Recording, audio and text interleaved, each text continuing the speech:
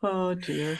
Hello and welcome to AskALLi's Member Q&A podcast. No Michael this week, but we do have myself, Sacha Black, and we have Orna Ross. Hello, Orna. How are you this week? Hi, Sacha. I am very well. Hello, everyone. And it's nice to be here again for It is. one episode at least. Yes, we've got our lovely faces back. I do just want to double check you're recording everything for us.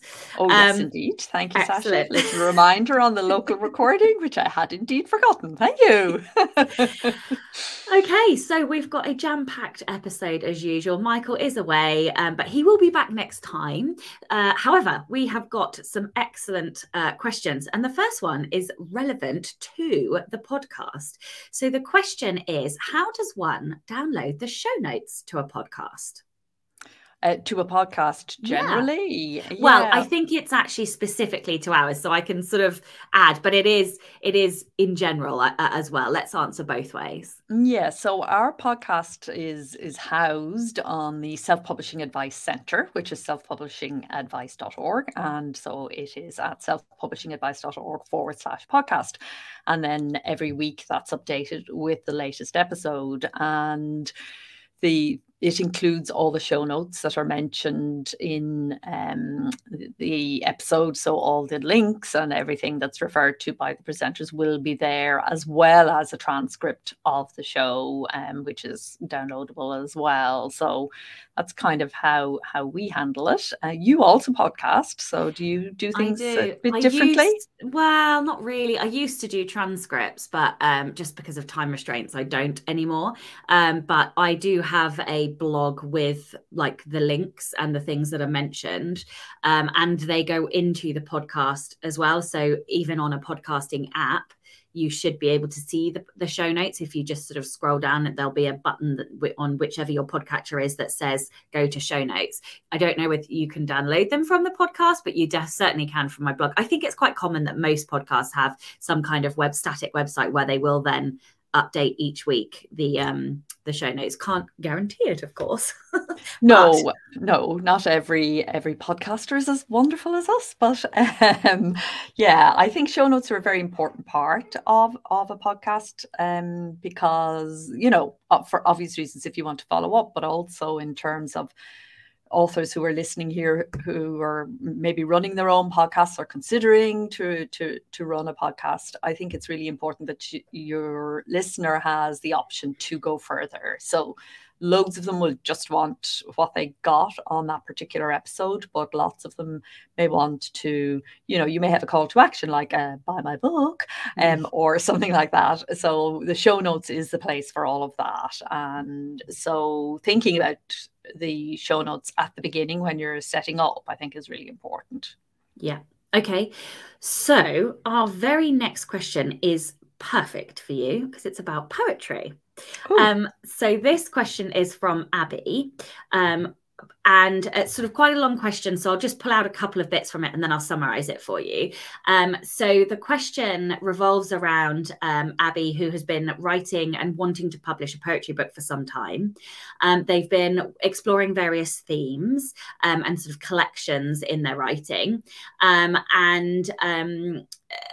They've been using their Instagram hashtag chatbook, which has inspired them to publish a series of chatbooks with individual themes, but connected to a larger theme of chronic illness and trauma. And so the sort of summary of that then is, what is the best way to maximize my use of a poetry chapbook?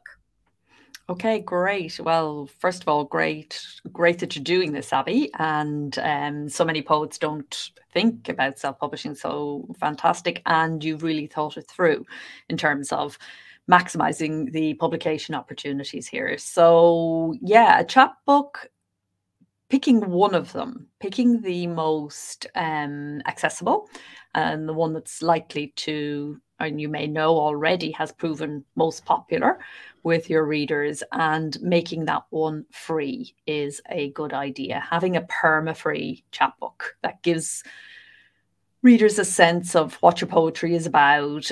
You can use it to gather emails. That's probably the most effective way. You can actually use it so it's no cost, but you're just asking for people's emails if they want to access it, and beginning to build your email list in that way.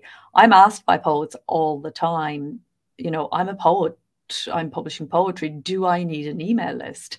And, you know, poetry really is published just like anything else is published. There really isn't that much difference in the actual publication process particularly when we get to, there is in terms of typography and stuff, depending on how the text looks on the page and stuff. If you write that kind of page poetry where it's really important that it's laid out in a particular way, yes, then your production can be quite different to straight text. But once you get into the marketing and promotion, it happens incredibly similarly. There is no great reason to depart. You may back it up with more performances and more readings and stuff like that, because poetry lends itself well to that kind of promotion. But essentially everything that an author, publisher of fiction and nonfiction does should be done for your poetry as well. So I would say the most effective use then of your chapbook would be to, set it up as perma-free, use it to gather email addresses, and perhaps do an audio version as well. And you can do the narration yourself unless you'd really rather not. Very often readers like to hear the poet read the poetry, even if they're not experienced narrators. There's something about hearing the actual poet. I mean, I wouldn't dream of narrating my fiction or nonfiction, but I do narrate my own poetry for that reason.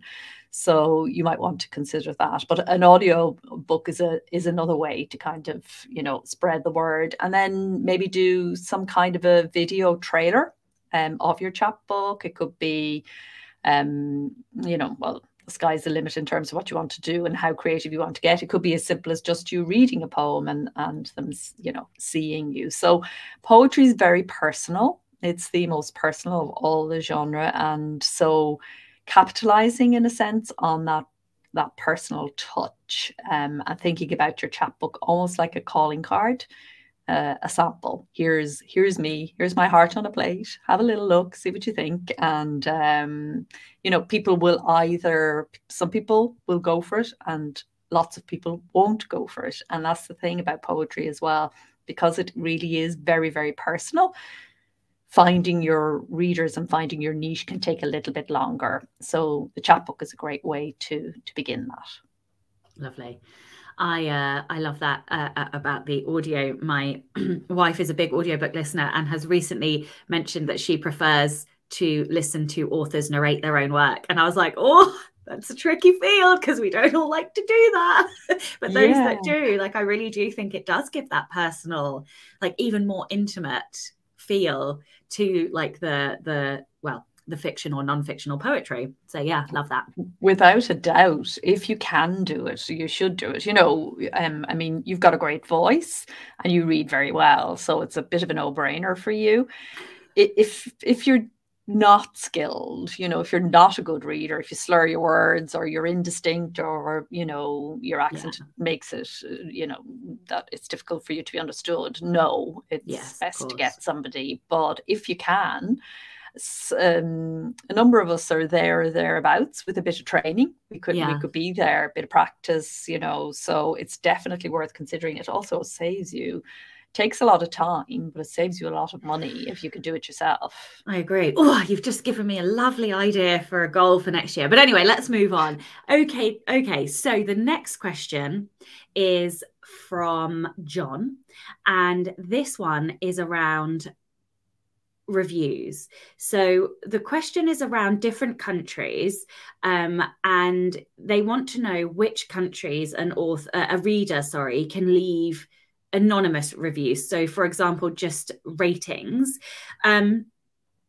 So on most retailers, readers can just leave reviews, especially if it's via a digital book, because usually at the end of the book you're allowed to just hit a star rating, and that's not necessarily specific to any country, I don't believe. It's to reduce friction and encourage reviews. It's not that old, I don't think. But it is frustrating, obviously, if someone leaves a 1 star and doesn't leave any explanation, so we understand that. There was a comment in the question specific to UK readers not being able to leave rating, but I can confirm, because I do read digital books and I'm in the UK, and I can leave just a rating. And the other thing to know is that on Amazon specifically, they're recently including Goodreads ratings as well. I'm not quite sure why they've done this update, but they are doing that as well. So I don't know if you had anything else that you wanted to add on it. I mean, the question is essentially, is it possible for readers to leave anonymous reviews? And if so, like, what country and what retailers? Yeah, so no, I have nothing to add. Align completely with everything you've said, beyond saying that authors are feeling bad about the Goodreads and Amazon hookup, because they use slightly different ratings systems, and a 3-star on Goodreads is kind of known to be a better kind of rating than a 3-star on Amazon KDP. But there's nothing we can do about that. We must just deal with it. So yeah, onwards. Okay, so the next question comes from, oh dear, where's the name gone? The next question is from Anna. And this one says, I've just brought an ISBN number. I plan to publish my book on KDP. So what sort of format / barcode is required? So the overall question is, do you need a barcode for your self-published book?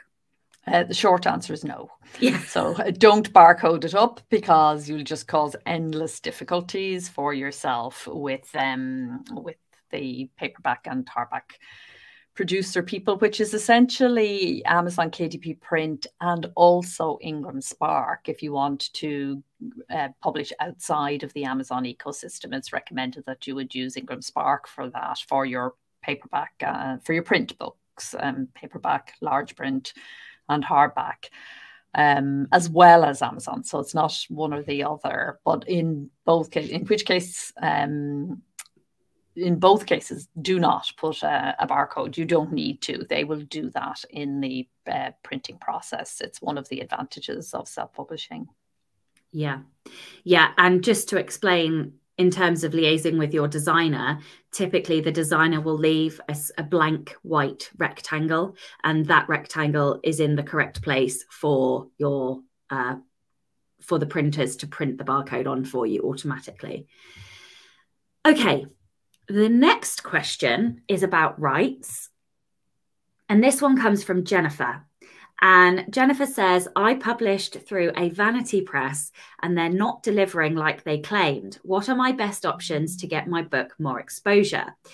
So the first thing that I would just mention is, and we've mentioned this before, but there's a great book by Caitlin Duncan, which is called Take Back Your Book. And that talks about how to get your rights back, essentially, if you've been duped, or if you are out of contract, or if you are wanting to break your contract. So you essentially need to go back to your contract and see if there are any outs, what the clauses say around when you can ask for your rights back.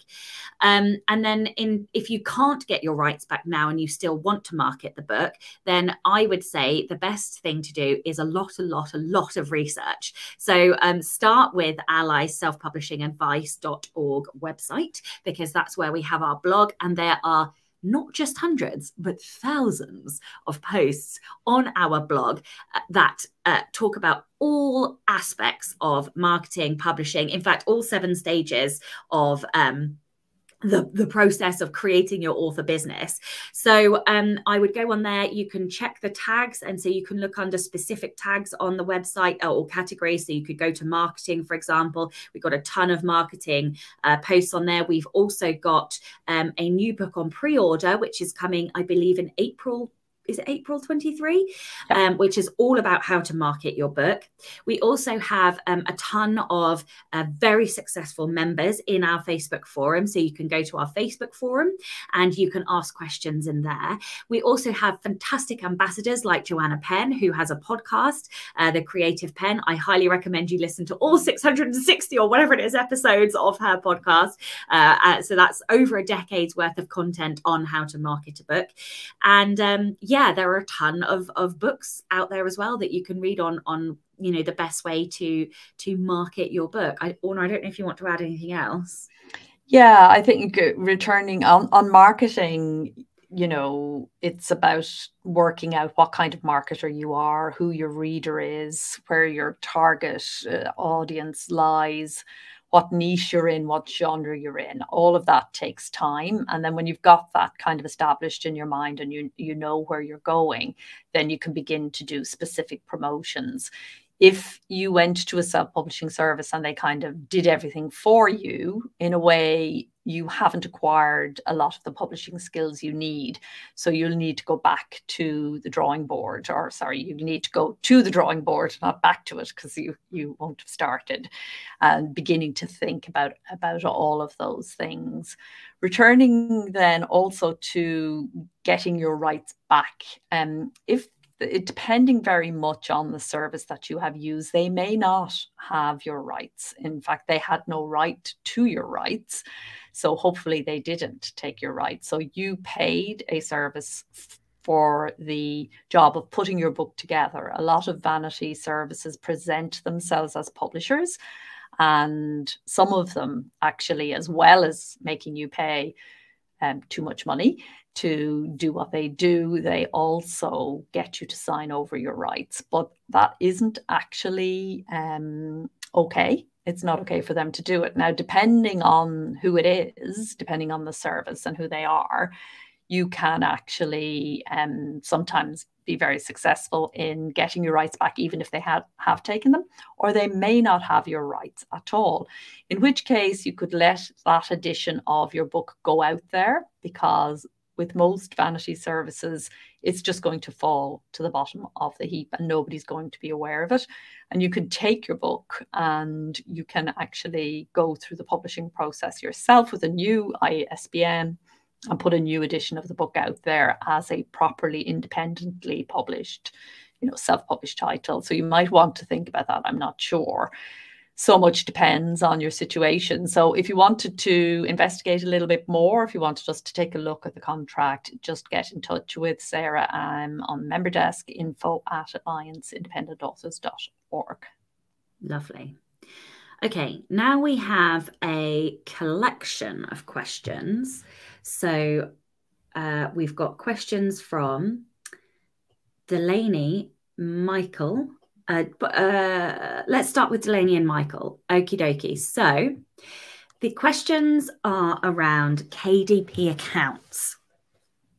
So what should an author do when Amazon wrongfully terminates their KDP account? That's the first question. And then the second question is closely linked. With Amazon sometimes asking for proof of copyright, what advice do you give to UK authors on how to copyright our work? Because from what I can see, in the UK, we automatically own the copyright, which means we have no official copyright registration process. So these are both around rights and proving to yourself. We do have an article on AskALLi already, which I will put into the show notes, but it's selfpublishingadvice.org/prove-your-publishing-rights. So yes, I don't know if you want to dive into this or if you want me to give a small summary, or I'll make a start and then you can add if I've left stuff off. So I'll kind of go back in the end of the question back to the other bigger question of when it's terminated. So Amazon famously uses an algorithm to kind of make this happen. So it's not a human person who's coming along and questioning your rights. So just first of all, on the question of copyright and the UK and the US and all the rest of it, in every copyright jurisdiction in the world, copyright belongs to the author at the moment of creation. So you own your copyright everywhere. You don't need to register copyright to own it.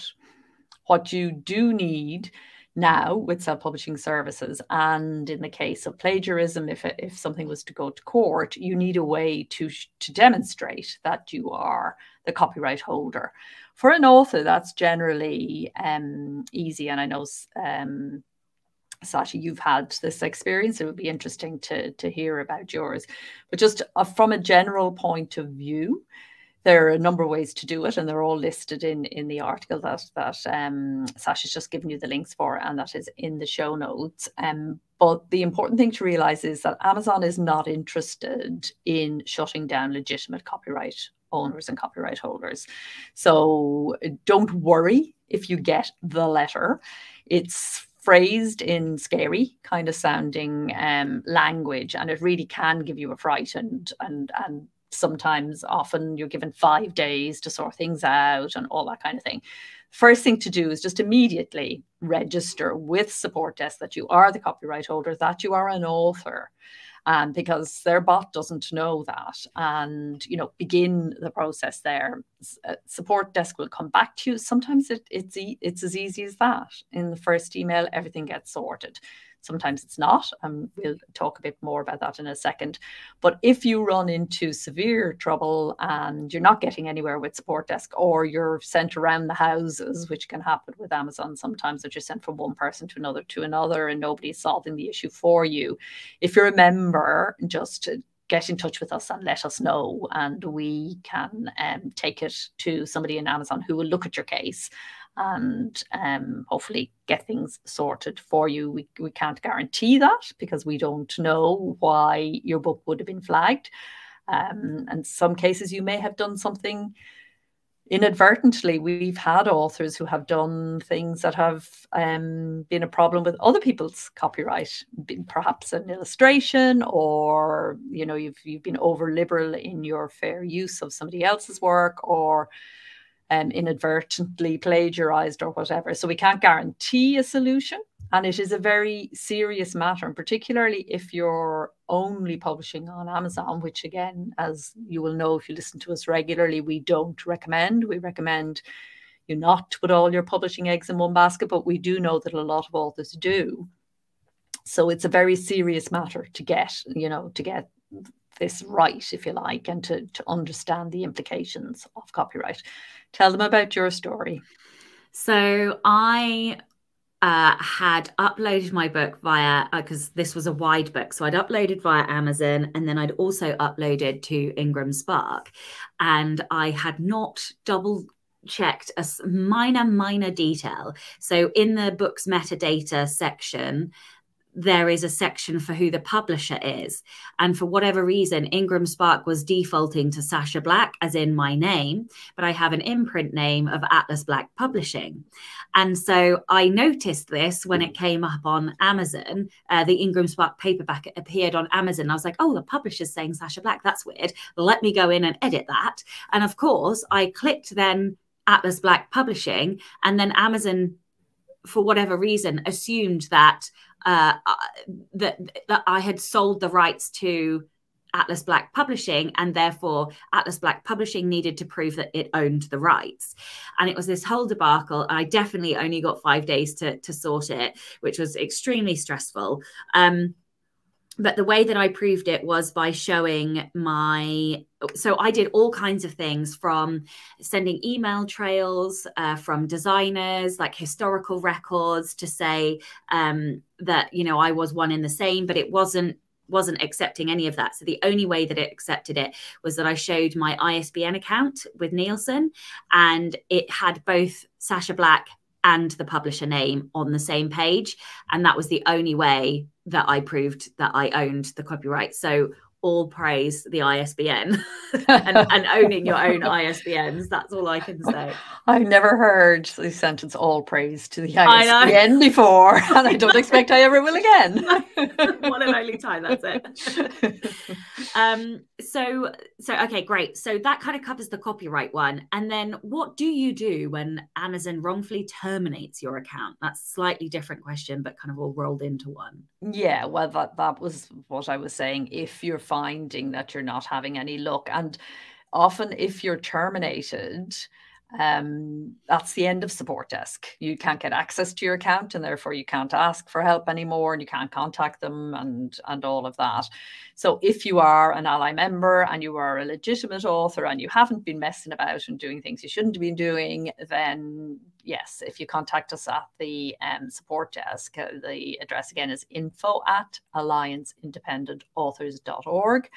Then we will put your case to Amazon for you. We'll need your case history and any information and documentation you have about it. And again, if your account has been terminated, you may not have those details, but we will need something to go on. So it points to keeping, to authors keeping good records of their books and their correspondence with downloading correspondence with support desks generally.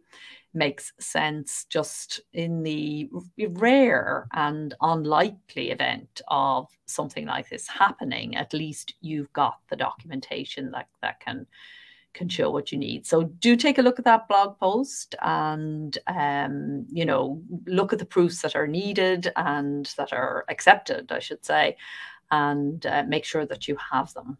I think I might go and screenshot my account.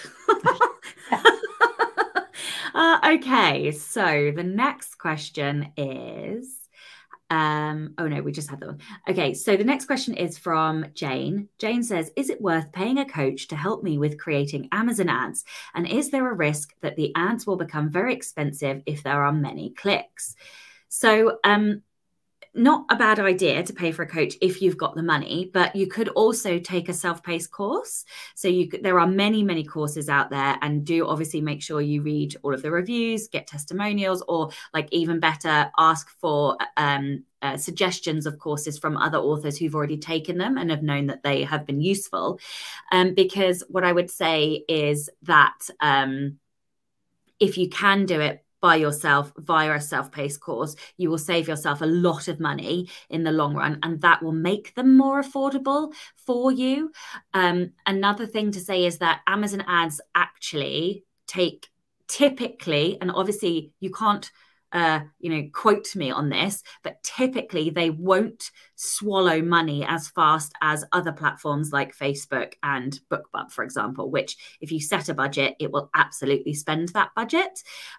Whereas that's not necessarily the case with Amazon. And it's also all set by clicks. So yes, you've asked about clicks here.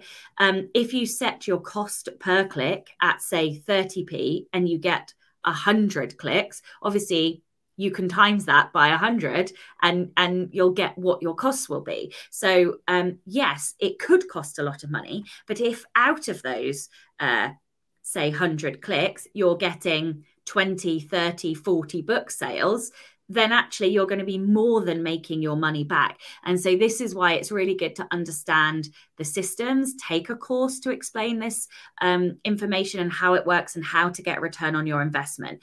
The other thing, last thing that I will say is with any type of advertising, there is a learning period and an investment period. So you are going to need a little bit of money put aside just to experiment and to learn what works and what doesn't work. So if that's not something that's feasible for you, then this type of advertising might not be the right solution for you. But if you do, even if you can start with just a small amount of money to experiment with, you might find that eventually you can increase your budgets. Yeah. And conversely, if you do have money, because if you're considering a coach, you may be somebody for whom, financial budget is not the most serious thing. I would say also something that you might consider is getting an expert to run your ads for you. So again, you're going to have to sell an awful lot more books, obviously, to cover their costs and the costs of the ads.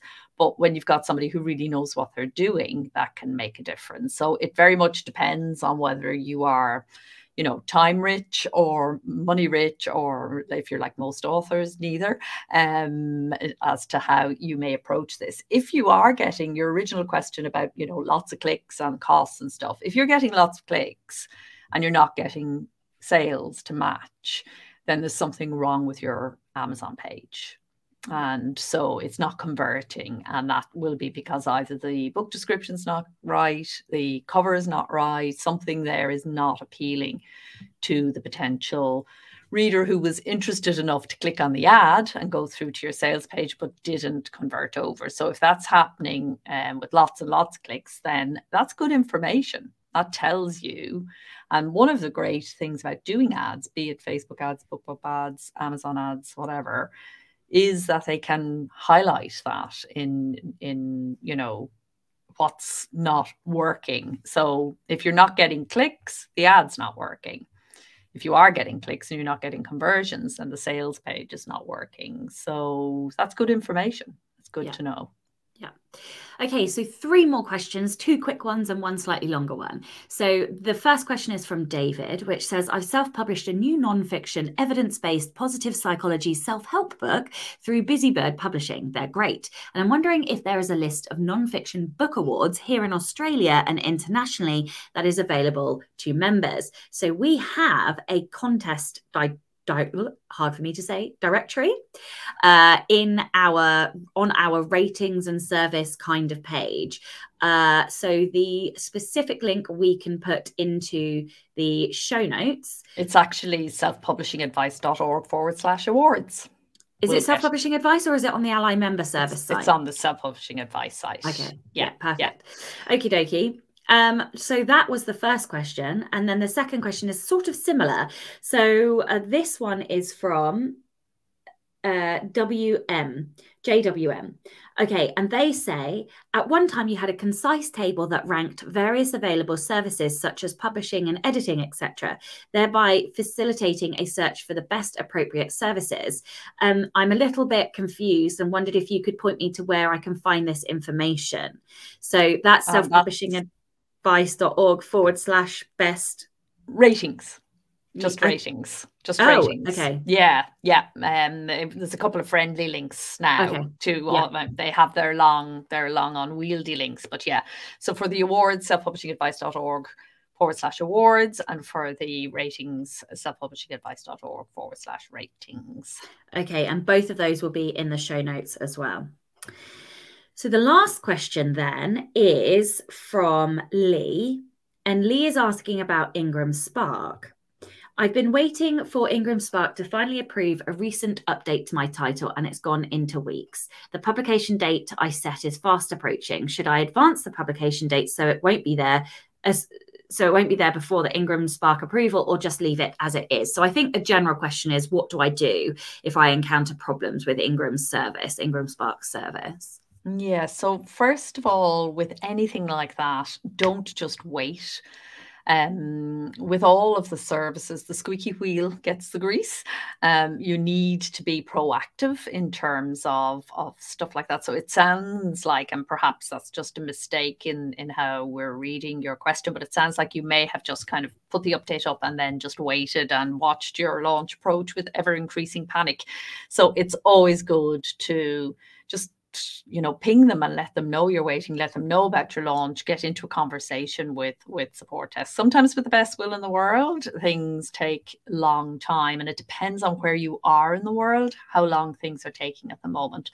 There are lots of things affecting print, not least a paper shortage. So print lead times are longer than they have been before. And, you know, especially at this time of the year when it gets very busy, then you need to be careful. But the support desks are your first port of call, the support desk for the service. And then again, harking back to the questions that we had earlier, if you find that you're not getting anywhere, then do drop us a line, info@allianceindependentauthors.org, and we can see if we can make things happen for you. However, it's unlikely that we would be able to act within a time frame that would, speedily sort something like that out. It takes us time to get through to the right person, takes them time to come back to us and us to get back to you. So I suppose the overall advice, in addition to do use their support desk services, that's what they're there for. The overall advice would be, if you're publishing, when it comes to publishing your print, make sure that you leave long lead times. Kind of leave the lead time that seems reasonable and then add some weeks onto it. Sometimes authors don't realize that print is more complex and takes longer to set up and get out there and get approved and everything. In comparison to the ebook, it's not the same. So do make allowances for that. Yeah. I used to leave a month, and now it's like you need to leave even longer than that, really. Yeah, absolutely. And it's not a long time when you think that, bigger publishers publish months, years in advance sometimes. Publishing takes time, and particularly you can view it as time in which you can be setting up your marketing.